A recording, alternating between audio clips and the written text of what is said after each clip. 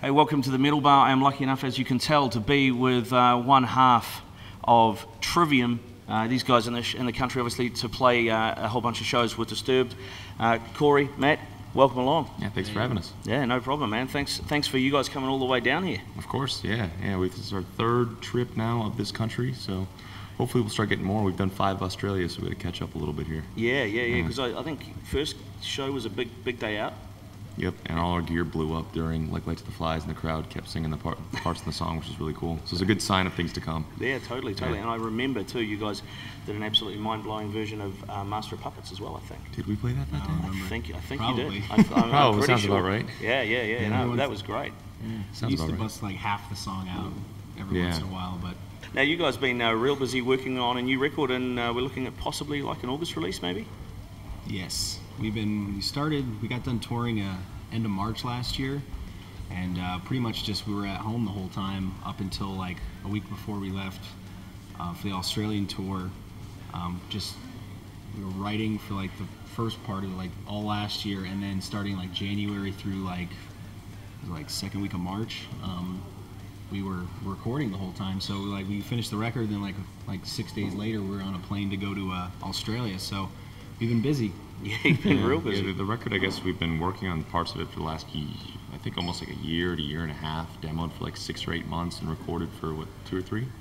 It was like probably 2.5 months of just tracking. Yeah. And the record kept getting pushed. Like it was supposed to be out by like June or July, and we didn't end up starting until way late. Just things kept happening. So, but it's finally done, and it's really great. Cool. Well, that's a long time, I guess between records, but it's also a long time to be writing and to be demoing. How many songs would you typically end up with? That aren't obviously not all going to make the record, but how many songs have you demoed? I think on average per record, there's usually about anywhere from like 13 to 15 songs, because when you actually go into the studio to record it, there's a lot to do to record all the music and the vocals and just get everything perfect for the actual album. But I think when we were actually demoing it, we varied from like we'd start with like maybe like 30 song ideas and kind of like get rid of the ones that we didn't really feel like were that good, and then we actually were like jamming like anywhere from like 20 to 25 songs, and we just kind of would drop songs that we felt that weren't, we kind of focused in on like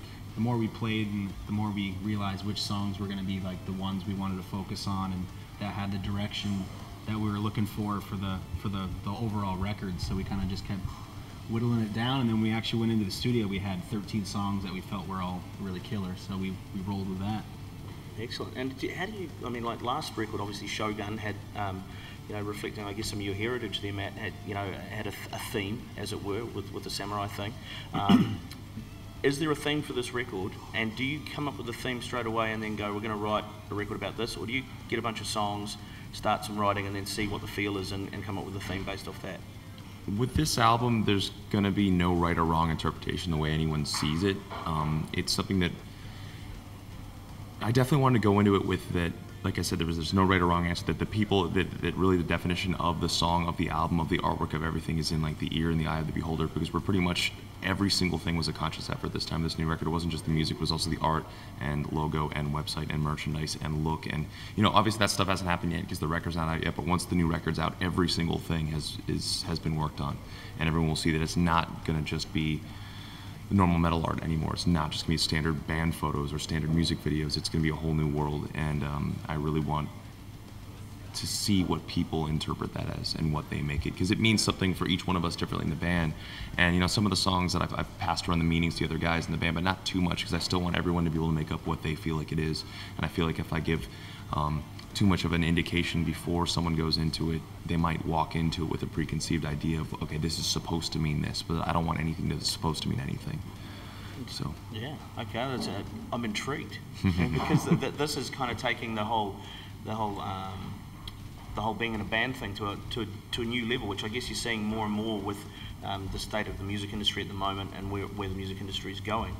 So that as an artist, you're feeling now that, from what I'm picking up, is we're not just going to deliver you a record, but we're going to deliver you a whole experience. Exactly, because that's something I feel like, when I look at the standard metal video, there isn't as much that goes into it as some of these bands that, like, indie bands, for example, have some of the coolest, strangest videos I've ever seen, but musically it's like, man, visually it's intense, but musically it's not. Why aren't metal bands doing this? Why isn't it going to the next extreme? So I think we're gonna attempt to do that now, and to take everything as a creative decision and not just, you know, make the album and hire a guy to do the cover 2 weeks before the record needs to come out and say, all right, get it done. Yeah. And this time we've been working on the art, you know, us and the guy who's really putting it all together.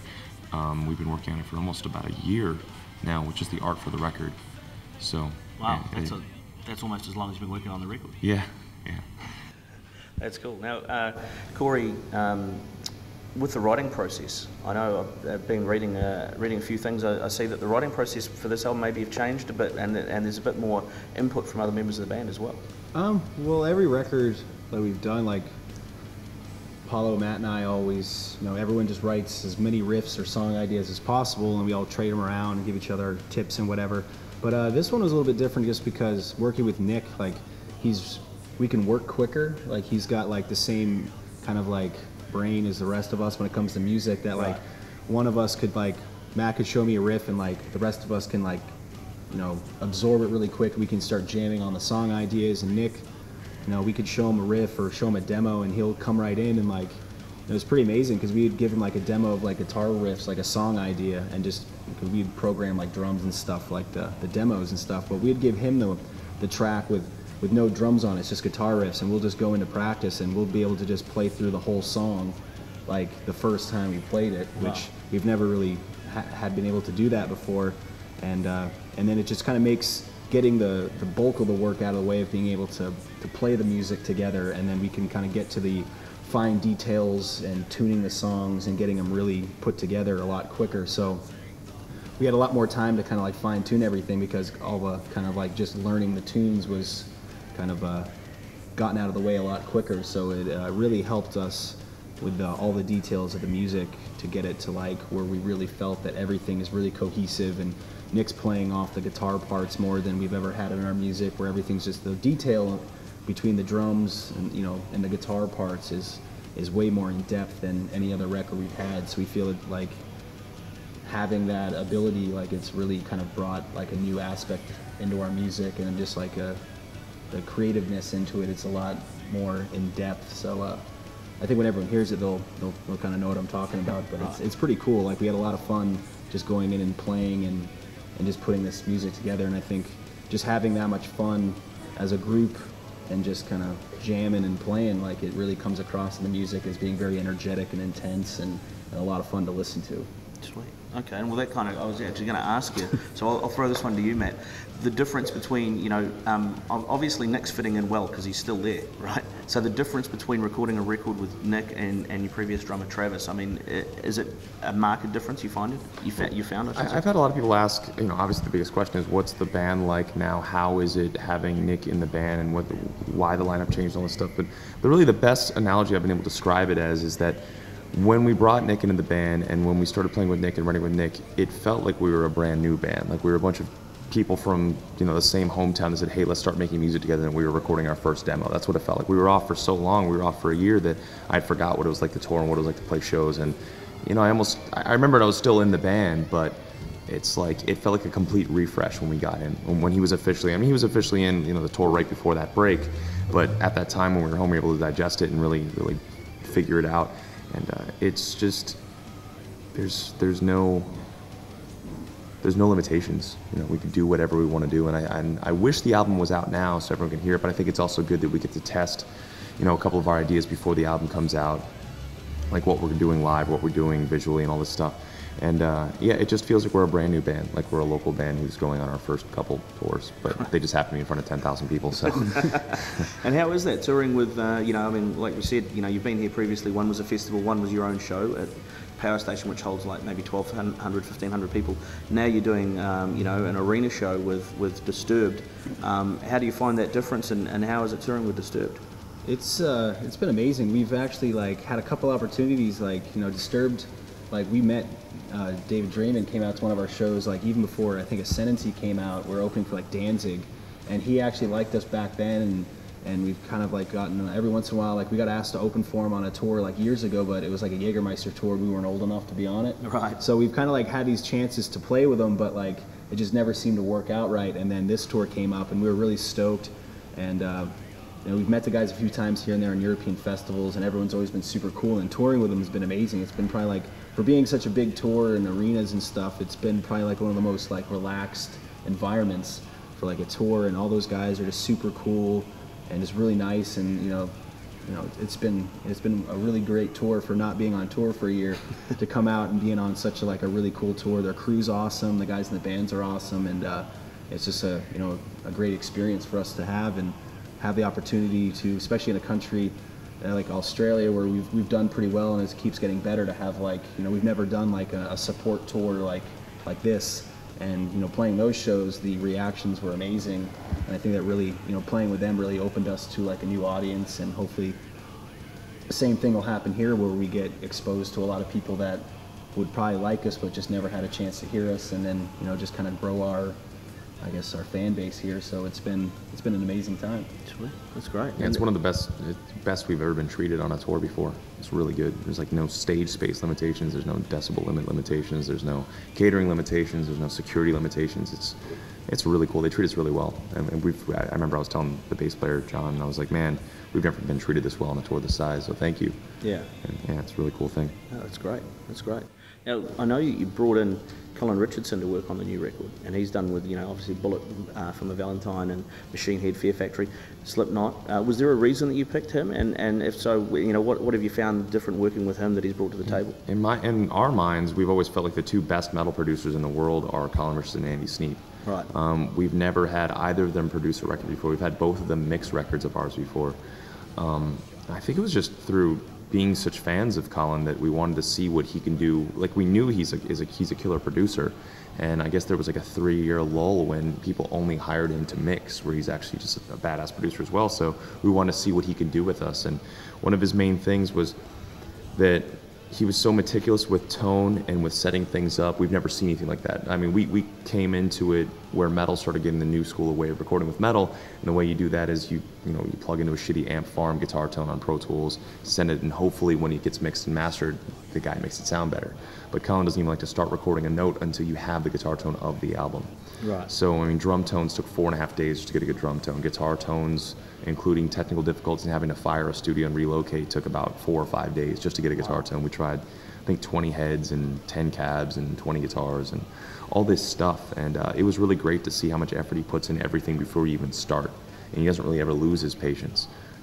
I've told him that I've admired his patience a lot. I mean, I'm not that kind of a patient guy. I'm not as patient as he is, and it's amazing how much detail they all put into it. But it was actually Colin Richardson and Martin Ginge Ford from Skindred and Dub War, who also co-produced the record with Colin. Cool. And then Carl Bound. Doesn't have an R in his last name. Carl Bound engineered the record, and it was really fun recording with them. And if they'd be up for it, I would love to have them again for another record. It was really good. Sweet. Yeah. Oh, no, I thought you had something there, Corey. Oh, no. We've obviously mixed the last couple records, and we talked to him about doing Shogun, but I think now, it was kind of like the perfect storm, because the way we are now as a band, maybe the way Colin works, if we did any other record with him, it might not have really turned out that good, as far as, because he's kind of the guy that it's, he doesn't go in there and he can take a shitty band and make you amazing. It's you have to be on your shit. You have to be able to play your stuff, because he can take your ability as a band and what your sound is and capture it the best you can possibly sound. And he makes your playing come across a certain way, and he can really capture your band. And I feel now that we're stronger than we've ever been, and we've been playing our asses off the last year. We went in there and just were everyone was just on fire as far as playing is concerned. So he was able to just get the best possible sound out of everybody. And it's just when we were hearing back just the raw tracks, and I think even he was surprised at how just good everything just sonically sounded on just the very lowest, nothing done to it, just the raw sounds. And it's we're really excited. We're just chomping at the bit, because they've been working on the mixing and stuff, and it's just going to be, I know what they're capable of doing, and just can't wait to hear what they do to the final outcome of the songs and stuff. So it's gonna be really exciting, and it's easily even before it was mixed, it's like the best sounding album we've done. Cool. And from a technical point of view, if you, like you said, you tried, 20 different cabs, 10 different heads, what you do in the studio obviously is different to what you do live, but how much does that affect if you're going to go out and play this new record on the next tour? Does that mean you've got to change your on stage gear? I think we're already set on gear for, we can pretty much recreate anything that we're playing on the album, like, easy. So I don't think we'll have a problem doing that. We didn't do anything crazy as far as sound effects or any weird shit that it's like you have to have like backup tracks to do, but just as far as music goes, it's pretty bare bones. Just like, it's just us as a band. Like, there's no keyboards or any fluffed up shit thrown in the background. It's just two guitars, bass, drums, and vocals. So it's pretty bare bones. And then the only other thing we got really whacked out was Matt doing all the they were doing all these intros and outros and stuff that just kind of really did some really interesting stuff that I've never even, like, they came up with some weird shit to, like, layer into these big, like, orchestrated, like, interludes and intros and outros that are just sound just fucking crazy. Cool, man, cool. All right, well, at the every interview I do, I let people that watch the show, the Metal Bar, on our Facebook page know that I'm going to be talking to whoever it happens to be, you guys in this case, and ask them to give us some questions. So I'm going to hit you with some questions from the Metal Bar fans. Awesome. Okay, first one here. Corey Marsden asks, Matt, how big have your ears stretched? I always get asked that. I don't know the size. You don't know? No, I'm not going to go any bigger, but I don't know the size. I think it's like 5/8 or 3/4 of an inch. I don't know. You stick your finger in it. Yeah, I want to know because I would like to get something different, but I don't know what it is.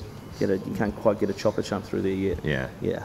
Okay. Unfortunately, I do not know. I haven't stretched my ears, so this is just standard, whatever they do. Just standard gear. Yep. Yeah. Speaking of gauges and things, Jake McNamara wants to know, what brand and gauge of picks do you each use? We both play Dunlop. He uses Jazz 3s. Not XLs. The little tiny picks. And with the grips, max grip. New product. And I use I guess, like, I don't actually know the thickness, but the green one. The green ones. The green ones. They're the standard green ones. And then I usually get like custom picks made with like Trivium artwork on it. But if you want to get the actual thickness, it's the green Tortex picks. Okay. I think they're all color coded. The turtle, the green turtle one. The green turtle. All right, Jake, the green turtle is what you're after. Christopher Esther Matt asks you, what's life like now that you're married, and how do you balance married and band life? I've always kind of, once I met who was to become my wife, I've pretty much always been like the old soul of the band, I guess. So I've always been used to it. It's just what you make of it.